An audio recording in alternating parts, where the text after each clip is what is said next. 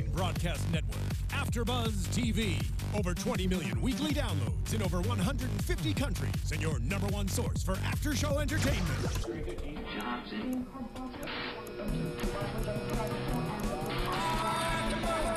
AFTERBUZZ TV, the destination for TV superfans. Producing aftershows for over 300 of your favorite TV shows, interviewing celebrities and showrunners, and bringing you behind-the-scenes exclusives. All thanks to E! Entertainment's Maria Menounos, producer Kevin Undergaro, and internet leader Akamai. Now, let the buzz begin! Hey there, Sleepy Hollow fans! Welcome back to AFTERBUZZ TV for the Sleepy Hollow After Show. I'm your host, Zach Wilson. You can tweet me throughout the week, throughout the show, at @ZachWilson. And I'm here to talk to you about Sleepy Hollow with my fantastic panel, Jacque Borowski. Hi, 123 Jackie B. And Stephen Lemieux. Hey guys, I'm Stephen Lemieux here. Follow me on Twitter @Stephen Lemieux, STPHNLEMIUX. So we're getting ready to go into the wild for Sleepy Hollow, which is the title of this episode. And the reason that I said those words. Into the wild. Yes. Did but you not guys notice? With Emil Hirsch. Okay. Emil Hirsch is not here. No, he's not here. Damn. Did you notice that? Okay, I felt so behind when I noticed this week. But when Abby's talking to the symbol, she holds up her hands like the symbol. Oh yeah. Did you notice that? I can't believe this is the first time I noticed that because they did so many flashbacks of her in the garage, telling the symbol it saved her, and I was like, she's holding her hands like the symbol. It was pretty symbolic. The symbol, which Can't believe I missed that. I guess is not evil now. Duh. We all knew it wasn't evil. Yeah. And by we, I mean me. I kind of called it too. Yeah, you called it too. Yeah. And we discussed it last week. It seemed improbable. A lot of the fans pointed out that, I guess, because I was having this problem where I was like, maybe Ichabod knows something about it, and that's why he thinks it's evil, but I was, like, doubtful. I guess he just, what a lot of the fans said was he just assumed it was evil because it was in that guy. Yeah, that was his only evidence that it was evil. Come on, Ichabod, you're smarter than that. Hey. That's like me finding a crayon in like Donald Trump's house and being like, this is now an evil crayon. Hey, I found a $2 bill once. I didn't know what it was, so evil. Evil. Most things are evil. I think my one qualm with the evil symbol that wasn't evil was the fact that, all right, I can get copper being magnetic and like having ionic bonds that are, It's bronze. I thought they said it was bronze. Oh, it was bronze. It was bronze before the Bronze Age. Bronze. But like, yeah, you can cut things that are so perfectly cut that the atoms reconnect, right? So it makes sense. Like, okay, it's magnetic. It does that. You can't really connect uneven clay, break it apart, and put it back together like with the tablet. Yeah, I was so confused. But we're in a magic world. I'm willing to grant them a little leeway on the science of that because magic. Okay. Even that Yes. aside, though, we had a whole Bones crossover that like involved the tablet, and I'm like, how did they not? No one realized this. We had some of what is arguably some of the smartest people like all in the same room, and nobody recognized this. Maybe they just didn't even bring it up. Like this doctor in this episode who's looking at this bronze thing, he's like, well, because it's 2 pieces of a half. Like apparently it's just so obliterately obvious that it's 2 pieces that maybe in Bones true. they were just like, oh, I guess they probably already know what's in the middle between these things. I'll accept that. Yeah, I mean, look, I'm excited for where this storyline could go, because I'm intrigued at least. I don't know what's going to happen next. I mean, I'm intrigued in the sense that I did feel like the tablet was, even though I hadn't mentioned it, the tablet was an abandoned plotline. We completely forgot about it, and it seems to, at one point to be very important. So it makes sense that now we have these amulets, I shall call them. These amulets that connect to the tablets in a way, and there's 2 of everything, which obviously means 2 witnesses, and when Ichabod touched it, it connected him to Abby, so we know this has some sort of greater tie-in the larger plot. Is it the symbol for witnesses? Probably is. Yeah, I was about to say, I think we can call them witness medallions. Yes. Dude, you want to trade All witness I medallions? did was become a witness, and all I got was the shitty medallion. It's like pogs. They're like pogs for witnesses. No, don't refer to pogs ever. They would be Ever. slammer. I got a witness slammer. No. It can also be used as a can opener, perhaps a bottle opener as well, and maybe It could even be a bottle opener. prying things that are of less dense material than bronze. So it doesn't bend. You don't want to bend it. Yeah. Okay. Yeah, you can't bend it. That's fair. You can use it that way. Yeah. Probably. Yeah. But you never know.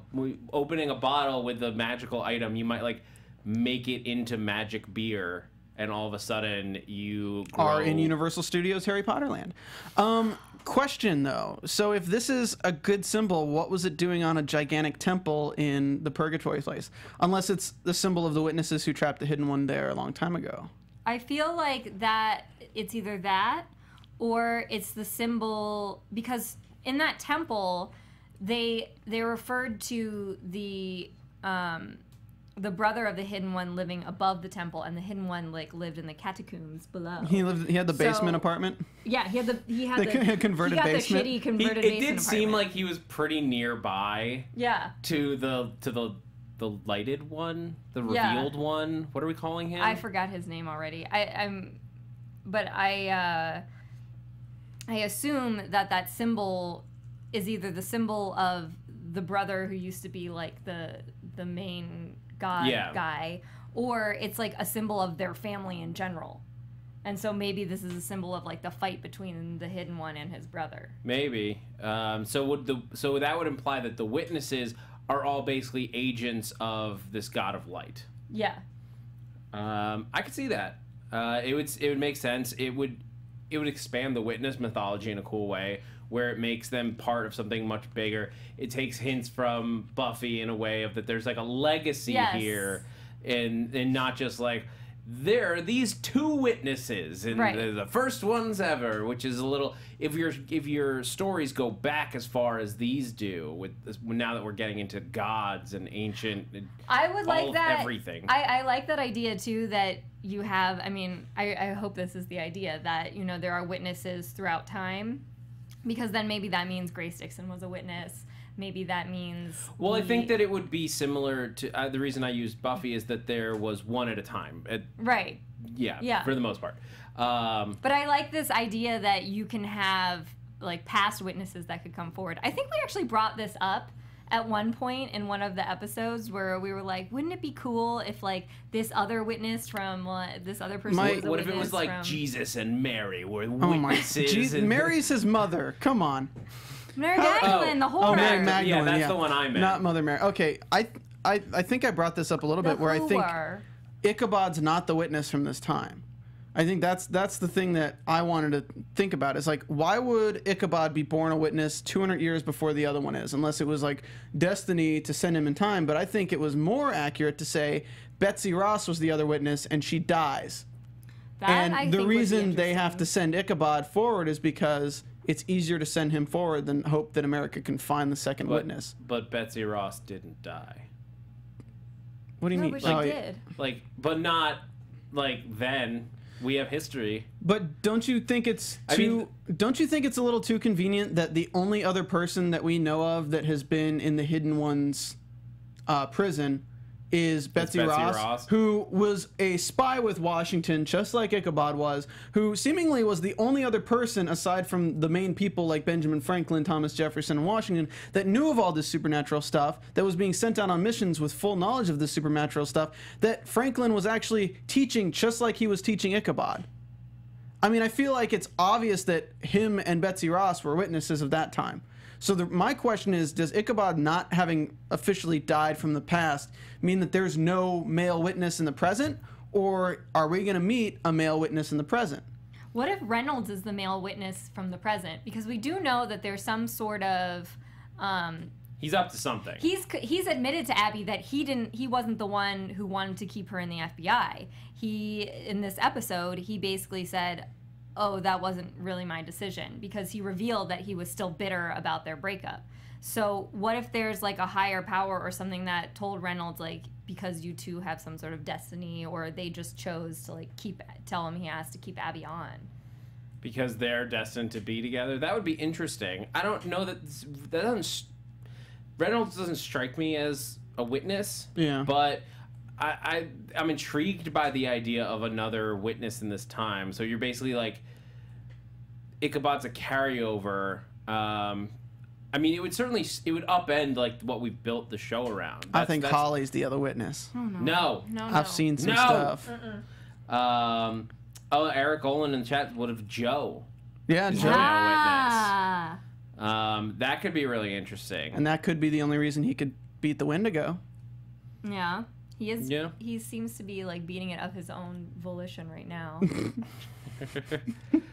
Not in that way, Steve. And we'll get into Joe and Jenny and their fun auction day. Yeah. Their date out for the auction. But let's keep. I want to keep talking about this because I'm very intrigued by this idea of multiple witnesses. Because the reason I say Betsy Ross didn't die is like, according to history books at least, Betsy Ross lived beyond the Revolutionary War. Right. She lived at least until she could knit the flag. Now that could all be lies. The show could write that off as, we had to keep her secret, so we said that she was alive and knitting flags, even though she was a badass spy warrior. Why are you doing the trailer voice for that? We had to keep her secret.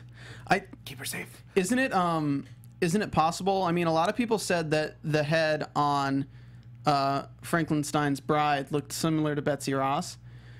Couldn't it hypothetically? No, the timeline doesn't add up. The timeline doesn't add up? No, because that body was already buried. Oh, and we know that Betsy Ross was alive at the time. Because didn't she help Betsy to put Ross it helped? in, But yeah. Well, she helped with the string for Frankenstein. I don't know about the bride. the No, other one. Betsy Ross and Ichabod literally loaded that body. Into the tomb. But let me say something else though. The reason Ichabod ended up in the position he's in is from fighting the Headless Horseman.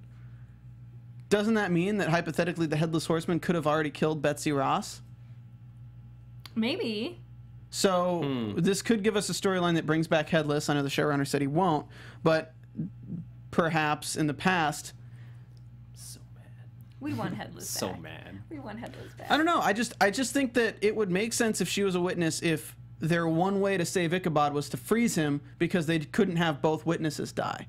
And if they had enough time. If both witnesses die, Moloch would have won, but keeping one alive stalled in some way. Well, we were dealing with the Headless Horseman in the present after they froze them both because it was their hearts were tied together. Remember, their lives were tied together.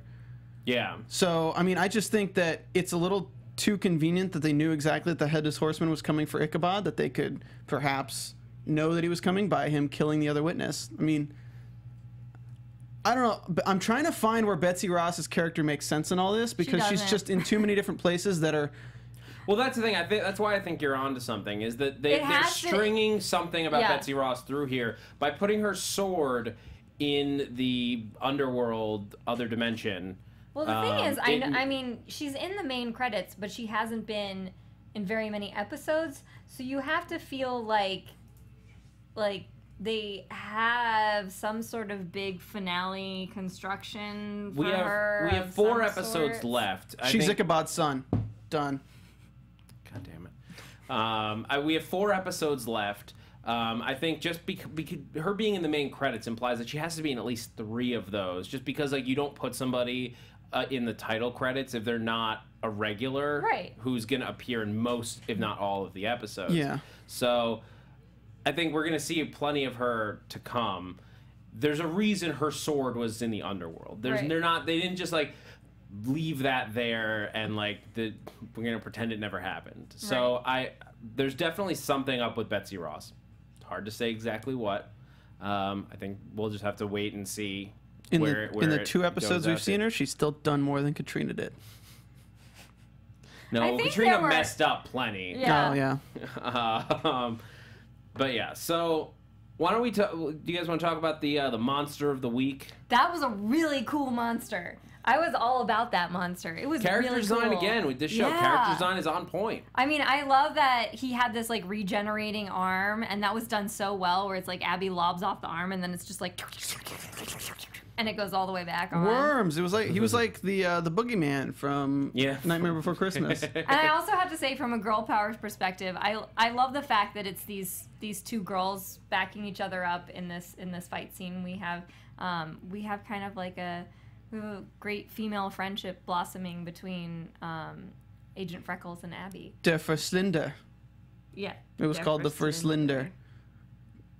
The monster. The monster. Yeah. It was a cool villain design, and I liked the idea that like the monster. It was almost, to me, it did remind me of The Strain, where it's like the monster's worms like infect the other. It's person. a tentacle monster. We know where this is going. Yeah. No. It's like, oh no. But it did remind me a little bit of The Strain, where it's like that monster infects the other person, and I guess like the idea. They turn into another one. Lob it off at the Yeah, everyone's saying it. Everyone's saying this was a creepy monster. Yeah. I didn't even think the monster was that creepy. I thought, I mean, the concept of it, like looking at it, walking around and stuff, was very Power Rangers monster kind of to me. Until like when it's misty out and you have like the blur on its face, then it looked really cool to me. I thought when the cop turned into one though, that was what was really well done, because it reminded me of The Thing mixed with Game of Thrones kind of style, with his eyes like ice. Yeah, it was definitely like a White Walker. Yeah, kind like of that thing. was super cool. I was like, okay, now this is scary because he's like still human, but he's got like pure. It's like Bloodshot but blue, and they did a really good job. Yeah, it was super creepy. And then he's got like worms. I mean, I do like the fact that they've put our heroines in this cabin where they're stuck with this guy, and they're just realizing, oh my gosh, this guy he's got the virus. Oh no! Oh, and no. then he gets up and he's gonna attack you with his worm. He's got worms. He's got the worm. He's gonna start scooting. Put that collar back on that prevents worms, like the dog. What if that was how they solved eat this pill, eat this pill, and it's like a. They had to rub like ointment on the back Abby of and his Ichabod neck. know a lot about like plants and making things. Yes, they also know how to find, or the people around them always know how to find a convenient book. I thought that book was a little too convenient, because they're in this cabin, and first off, they find a magically like decently stocked cabin in the woods. If a cabin was abandoned in the woods, I don't think it would end up looking like They that. found Walter White's cabin. Oh god. Oh, good thing we got enough Insure here to stay here for a while.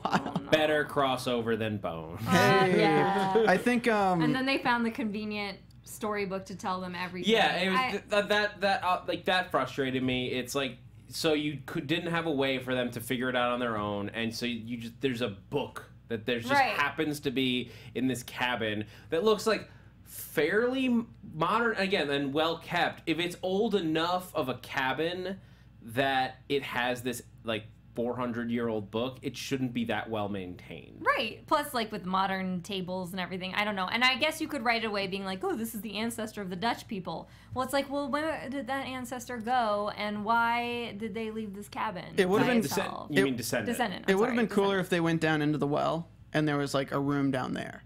Yeah, because then it's like the people that were affected, they threw down there to still live until they turned into one. Or I would have even liked, like, let's say you have somebody who is the protector of the well, like an ancestor who, a descendant who is a protector of the secret of the well. So you could even have that cabin in the woods with the person in it who is like, oh, my great-great-great-great-great-great-great-grandpappy, this happened to, and I can explain it to you. Yeah, and then they could work with Abby and Sophie, and then that guy winds up getting killed, which just builds onto Abby's storyline of fear of bringing anybody into this circle. Because I thought that was very poignant when she's like, I don't want to, and it was a good reason why she's not telling Reynolds, because honestly, like at a certain point, like, you feel like at this point when you have them stuck in the woods together and you have this guy dying from some sort of like supernatural beast, you're like, she might want to tell him at this point. Yeah, I think it's time to bring him into the Scooby Gang,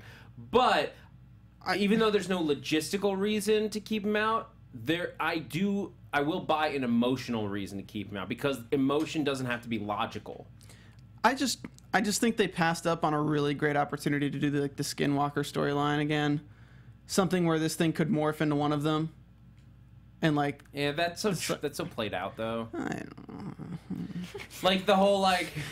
Shut me down. Just suck me down. It just makes me think of like there's a great this is a random reference, but Rick and Morty had a thing where because there's multiple Ricks running around, and one of them is like, I'm putting an X on my forehead so that if there's any scenario in which there are two of me, you'll know that I'm the one with the X. Like, it's just like simply, yes, we understand that complication, and it can be used well. But I feel like Sleepy's done that. Yeah. Haven't we? Yeah, I think so. Yeah. Well, at least we get Sophia and Abby teaming up with Spears.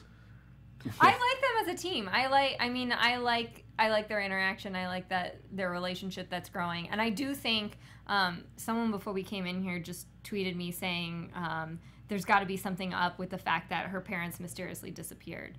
Like, I feel that has to be resolved or like brought up in some sort of significant way into the main plot line.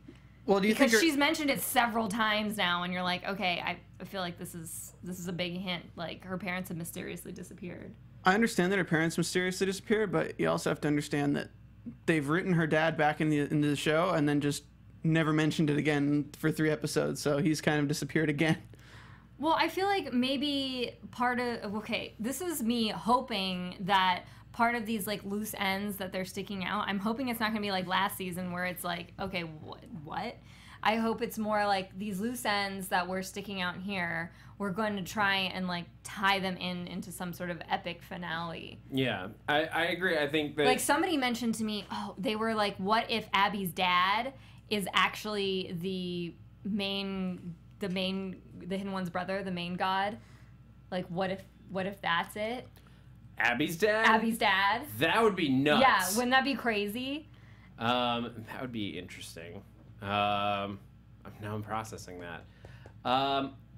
That would be a stretch just because like they've sort of humanized him in the last time we met him and made him very like real. Mm-hmm. So to now add this like supernatural force to him, unless he like isn't aware of it. Yeah, would feel like it would feel like just like coming out of nowhere, as opposed to like a carefully laid trap. I would say that there might be something to it with Sophie's parents, though. I feel like Sophie's parents, they have to tie in some way. I had this random thought that like maybe Sophie's parents were the Hidden One in Pandora, and then I was like, that's a little, because he said he's been gone for eons before he was raised back up, and then she hadn't been to Sleepy Hollow in thousands of years. Yeah, and then they've kind of had so many brush-ins with them that I feel like she would have seen her parents. Can I just say to the people in the chat that are saying, oh, Ichabod and Abby could be her parent, like, stop. This isn't Doctor Who, okay? You're not meeting somebody's daughter that they're married to seasons before you find out who they are. Like, this is not that. Stop. I know where you are in your Doctor Who watch now. I think there is time travel here, but I think the time travel math of time, if there is some sort of math of time travel, hey, Marty... and the last time we did time travel in this show, the fans didn't like it. Well, but I feel like there has to be some sort of logic. You have to create some sort of logic to time travel, and that would like defy all of the logic of time travel. Tell us about the logic of time travel. No, I just feel like you have Ichabod, who's from a different era. Abby's clearly from this era, and Agent Freckles is clearly from this era. So it's like, why would you... Why muddle it with somebody from the future? Well, no, why... I mean, yeah, how could she be from the future when she's clearly established that, like, that all of the supernatural stuff is something she's just learning about? If you were a time traveler, that would be old hat to you. Wouldn't it be interesting if Sophia is perhaps... Abby's half-sister? That would be interesting. That would be interesting. That would be an interesting twist. Because if her father went away to have another family or something and just abandoned them, then he could have another life, which could include... Do you think this could be some sort of plot line where it's like she eventually like shows that she's actually like their adversary and she's secretly trying to like kill them all? No. Just saying. Happened with Henry. Zach shut me down. I'm going to shut you down. Happened with Jeremy. Just saying. Oh, yeah, Jeremy, remember him? Yeah, remember. Remember how he was good and then he turned out to be bad? Just saying that happens. Remember how we had a really great actor that played them and then we got rid of him? And then we let him sit around for a bunch of episodes just like we're doing with the Hidden One? Yeah, I remember Remember that character Holly that was really awesome that everybody really liked and wanted to bring back? Nobody liked I must that be character. thinking of someone else. Remember Orlando Jones? So Oh, that breaks my heart. Fran That breaks Janicki my Marlving. heart.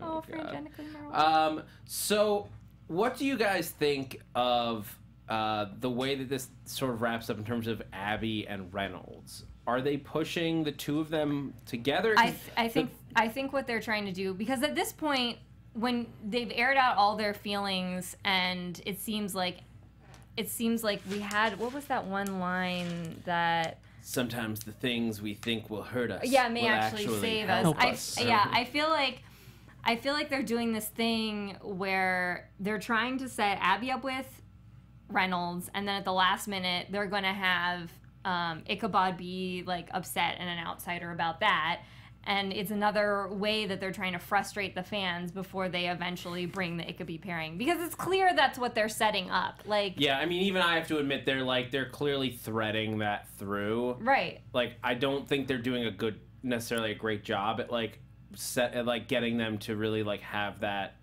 romantic dynamic.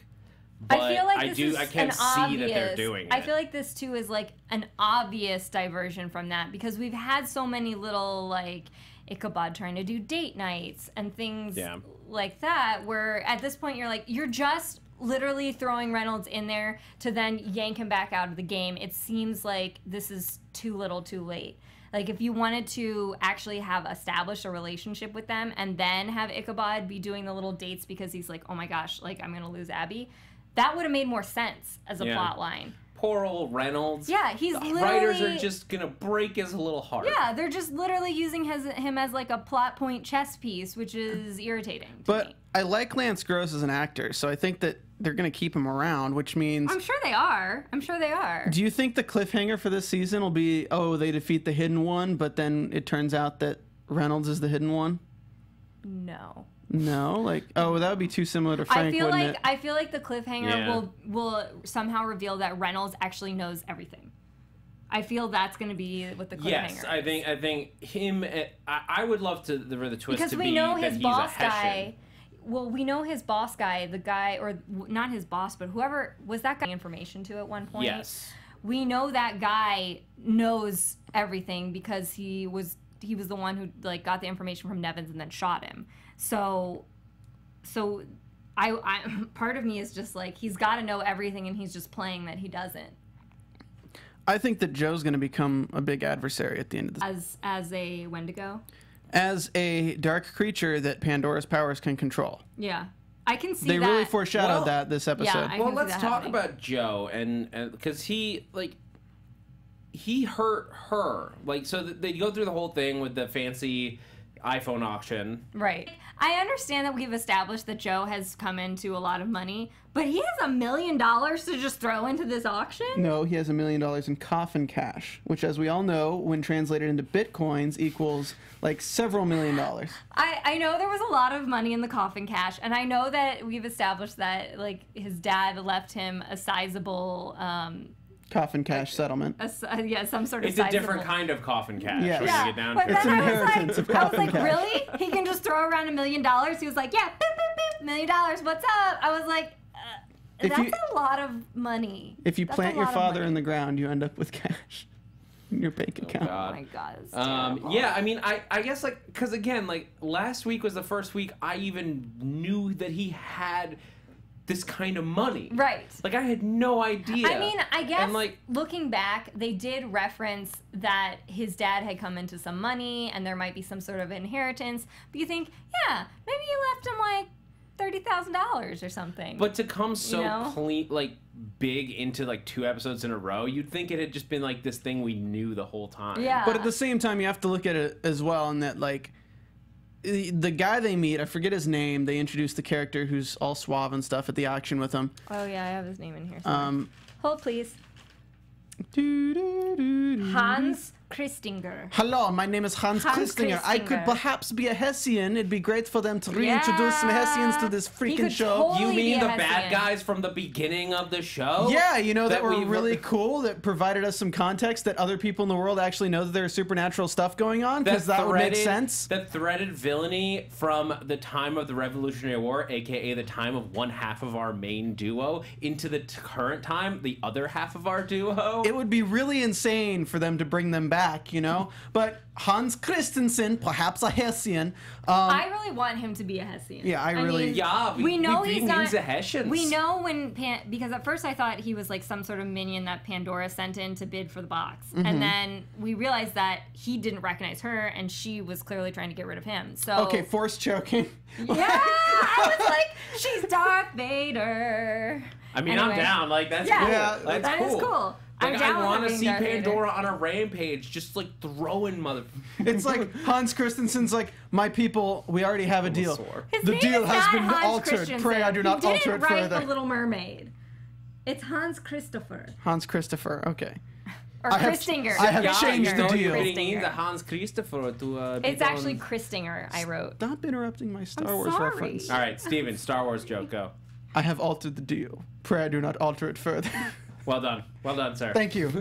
Okay, well, where was I going before I But went I off really on a want him to Hessian be a rant? Hessian because we know that he's not really. It would he's also not make connected sense with because Pandora. honestly, Yeah. like if you think about it, what other groups or bad guys do we Right. have out there? Because there was like we had the one the one guy above Reynolds, Right. and that's it. Yeah. So like, and we don't know who he works for. Right. So either they're leading us to a new secret organization of some kind that they're going to introduce. A whole new world, Or- per se? No, just one organization. Oh. Or they're going to use the one secret organization that they already have in their arsenal. So why not use it? Since it's not like they folded them. It's not like they murdered all the Hessians in season 1. That's true. Hessians. Hessians? Right? Hessians, not Hessians.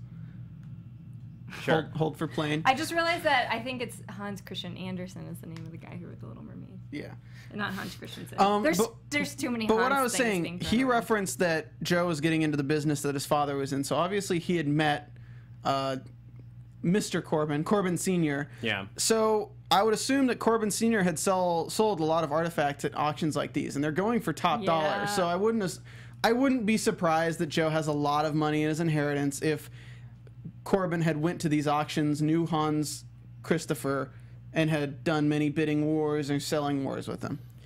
The only thing that I'm like thrown off by this is that like when we first met August Corbin, he was like a small town cop who was like Yeah. investigating conspiracies and he had all these theories. And the August Corbin that exists now is this crazy Iraq war vet, treasure hunter, like who's traveled the Just globe lying low. He was bidding just on lying different low. auctions and then spent 20 years in Sleepy Hollow, New York, raising basically 3 children, like Hey, 2 Zach? of whom are not his own. Zach, do you like Steven Spielberg films?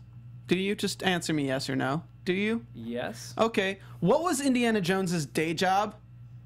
He was a professor. He was a Professor. professor. Okay. Because he studied things. Nobody would expect that Indiana Jones has done True. 4 movies worth of stuff, but True. we have 4 movies worth of stuff. I'm totally No one not would have considering. expected a professor You know to what? do that. This is- Point rescinded. There you go. I Can will we give also you talk that. about the invite list? I paused it because it looked really amazing. There was Miss Scarlet, M. Night, and No. SFB, whoever that is. There were a couple. There was one Some name. effing Greg Gordino B? was listed twice. Well, Just duh. saying. maybe Twice the it credit. was. And there Oh, was like the full name? yeah, it was listed twice. Maybe like it was like his guest. him. Or it's like 2 guys with the same name. They have a different. It's like different guys. It's like you again. Like I know. We run Hans into each other at every. Christinger was not on the list. We run into each other at every auction like this. We're different people, I swear. I know. There's so many Greg Gordinos in the world. Who knew? And Wait, then- which one of you actually won the auction? Oh, it was that Greg. It was that Greg, not the other Greg. Okay. And then we have a Gorbachev there too, Daniel Gorbachev. Tear down this wall. I just like M. Night because I'm imagining like Shyamalan's Yeah. in the back. Like, I- twist! 1,000,001. They're all ghosts. It's a room full of ghosts. It would only work once, but he'd try it every single time. And have many failures, thus afterwards. I also like Miss Scarlet because I assume that it's either a reference to Gone with the Wind or a reference to the game of Clue. Yeah, I first thought Clue. Yeah. I would have liked to see like Boo 69Bs on the screen. Hell yes. Yeah. But so Joe, as soon as he touches it, starts turning into a Wendigo because he's a monster. Hey, he knows when to go. Makes sense. His eyes turn white. He gets all cloudy. I like that again. We haven't just dropped this plot line that he was in, and then he scratches Pandora. What do you guys think? She was freaked that he hurt her. Mm-hmm. She's used to having a lot of powers, so I guess it could be as simple as just like she's not used to getting hurt. That's how I read it. I read it as she's realized that her power has come because I mean she talks about her power in this scene, so I feel like this is a point where she realizes that her power has gotten to such a low point that she can be wounded by a demon, and that frightens her. I'm trying to find. Yeah. Oh, my power is my own, and no one will take it from me ever again. So that's something that she said at the top of the scene. So I just read that as the natural like cause and effect. Yeah, and again, I'm ready for her to just turn on the hidden one. Like they've been slowly building. Yeah.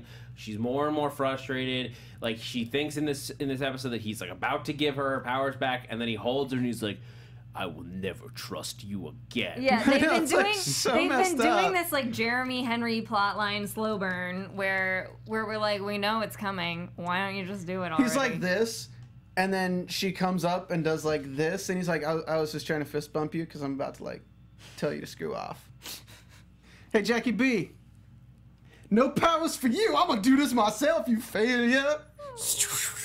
Yeah, it was a really cool teleportation effect, though. I gotta say, that looked pretty bomb. It was the most interesting thing he's done the entire time he's been here. I mean, it's like he does that, and then like it pans to where he is, and he's like 3 feet to the right. Right? He's like, I need to get my powers back.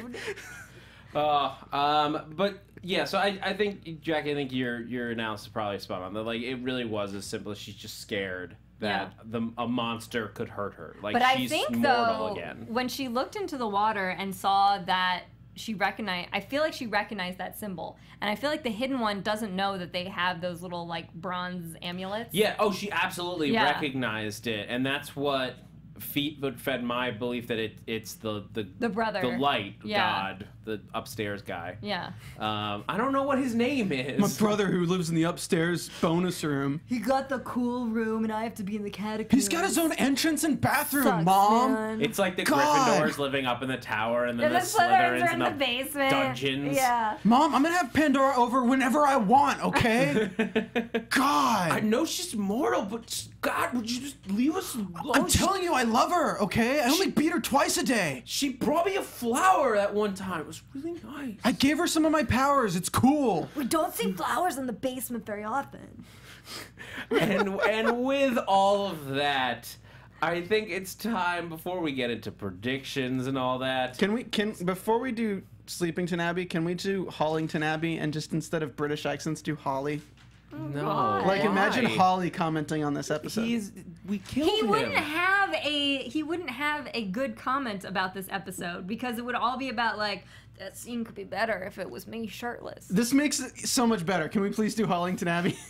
Holly can come if you want to bring him. But he can come to the British party. We're going to Sleepington Abbey. This week on Sleepington Abbey, the gang goes into the woods for a training mission. Joe faces his inner monsters, both real and fake. And will Abby be getting together with Reynolds? Or her destiny? We find out on Sleepington Abbey. I heard that Stephen Lemieux was bringing a most terrible party guest to Sleepington Abbey. It was most scandalous. Most scandalous indeed. Pretty crazy. Well, I heard that the Mr. Holly came to the party and said merely but 2 words. What were they? Pretty crazy. Oh, most scandalous. Most scandalous indeed. Pretty crazy.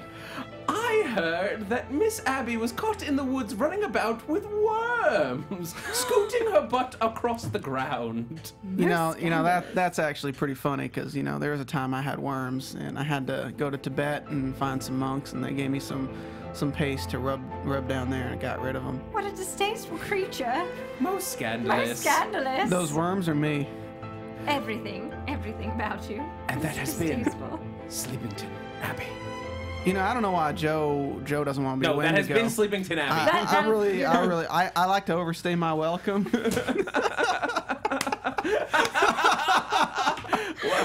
Touche. Yeah. Touche. Oh man. All right. So I'll do some. I'm pulling up the iTunes reviews now. We'll do that after predictions. So why don't we hit predictions before we get out of here? I'd hit predictions. Now, your AfterBuzz TV. All right. I don't think Pandora's becoming good. I don't think she is. I think the only thing that would make her team up with them is for her creating her own plan behind the Hidden One's back to try to prove herself to the Hidden One. She's gonna betray them. The only reason you think it's a tease. Yeah, she's gonna team up with them, but she's gonna betray them. I think her whole idea is to get the box of Pandora that she knows they have from them, and to perhaps turn Joe back into a Wendigo, because she has control of dark things, and if she has more of the box, she might be able to control Joe and turn him against them. But I think it's all a front. But I think it might backfire when the Hidden One finds her and doesn't know that she's doing this behind his back, and perhaps he might hurt her thinking that she betrayed him. I do think by the end of the season she winds up fighting alongside I our think so team, too. whether or not they are set on the same goals or whether we consider her good or not, quote unquote. I think that she is going to fight with us against the Hidden One. But here's the situation. I'll throw at you guys, and I'll make it quick. So she wants her powers back, and she wants to prove herself to the Hidden One. So she goes behind his back to team up with them to get some of her powers back through the box, right? He actively goes against them because he wants to just kill the witnesses and do whatever, right? So when he goes against them and she's working with them, he says something or does something that takes away all of her powers, that basically banishes her from his side because he thinks that she's working against him and thinks she has been all along, because it's the only explanation he can come up with for her failing so many times, and completely banishes him from his mind, which causes her to finally turn against him. All right. See it. I mean, it definitely looks like the Hidden One is doing something next episode, which is exciting. I mean, because right now he's out of all of these different plot threads we have like an ICHABOD plot thread, which of course I love this whole witness mythology. I love them as a team. I love them as a romantical couple. Yeah. I love all those things that are happening. I love that we have this possible dad plot line. I love that we have this possible plot line with Freckles' parents. I love the Wendigo Joe. It's like the Hidden One is the least of my concerns right now. They're putting in a lot of threads right now. There are so many plot lines moving at sort of a slow pace right now. I expect that they are all going to tie together in one specific way when we get to the end of the season. I think we're going to get Sophie's parents is going to be directly related to the witness storyline, or Ichabod getting frozen, like maybe they were his keepers or something like that. I do think that that is all going to come together in the season finale in some big way. You know, they had, for American Horror Story Season 2, which was The Asylum, I believe, had so many favorite season. Had so many plot lines, and 3 episodes from the end of the season, I was like, man, they could really tie these together really well and have a really satisfying finale. And all of my hopes and dreams were completely dashed to shreds when I watched the finale, and it tied up one plot line and just left the other ones without any closure at all and didn't do anything. So if Sleepy Hollow doesn't let me down, I would love that. I'm just hoping for at least one plot line to be finished. Yeah. There's going to be, look, Sleepy Hollow has not been renewed. There's no news on whether Fox is signing. I think it's probably going to come down to pilot season and what else they would have in their lineup for the year, because the ratings are not anything amazing. But they've got 4 episodes left to really like bring it home and show us as fans and the network why this show deserves more time. So I'm hoping that they bring it, and I think that there's gonna be some cool plot twists and some interesting stuff. I'm excited to see what happens with Joe as he reconciles the Wendigo side of him, and what happens between him and Jenny as that goes forward. I'm excited to see what Reynolds' truth is. And with that, I think real quick, I'm going to thank you to Lana Vase, who wrote us a review. 1, 2, 3, Sophie, Crane, and Abby, getting down with the 3P. 3-player. You gonna read the whole thing or no? Well, we unfortunately they got Sophie and Ichabod. That's cute. They're a cute girl power team. We had a review from Bad Wolf Bay 10 said Devil went down to Jersey as well. That said Nevin's swan song as he told Joe that Papa Corbin was clean and was not involved in any Nevin's business, so Joe probably felt okay to spend the money. All right. So yeah, thank you, Lana Vase, every week. All $1 million. Always. And if you guys are watching on YouTube, please hit that thumbs up button. Helps us out a lot. Leave a comment after this live stream's ended so we can actually read your comment and reply. Yeah, please comment below, comment on iTunes, all the places. Hit us with a rating, and we will be sure to shout you out next week on the show.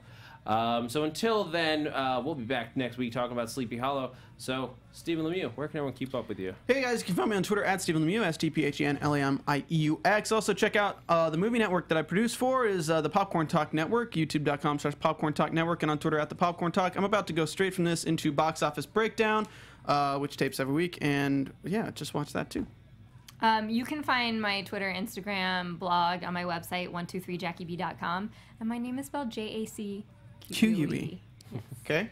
You guys can find me on Twitter and Instagram at @ZachWilson, ThatZachWilson. Also on YouTube now.